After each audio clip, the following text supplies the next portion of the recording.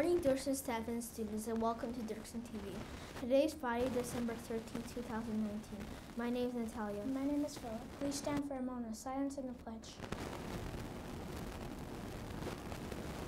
I pledge allegiance to the flag of the United States of America and to the republic over which it stands, one nation, under God, indivisible, with liberty and justice for all.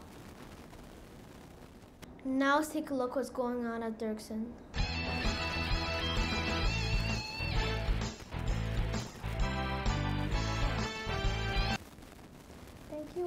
Thank you to all of you who have made a difference in the lives of so many by donating to the Champion Bags. If you're still interested in donating, the last day is going to be Monday. The PBS store is happening next week. Make sure that you continue to save up your Dynamite Dolphins for some amazing new things, including stuffed animal and Uzis. Now let's take a look at weather.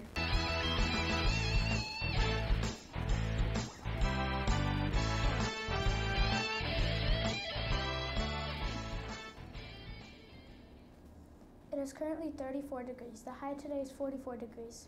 This warm temperature is expected to drop back into the 30s tomorrow and continue to drop into the 20s for Sunday and into next week. Now let's take a look at sports.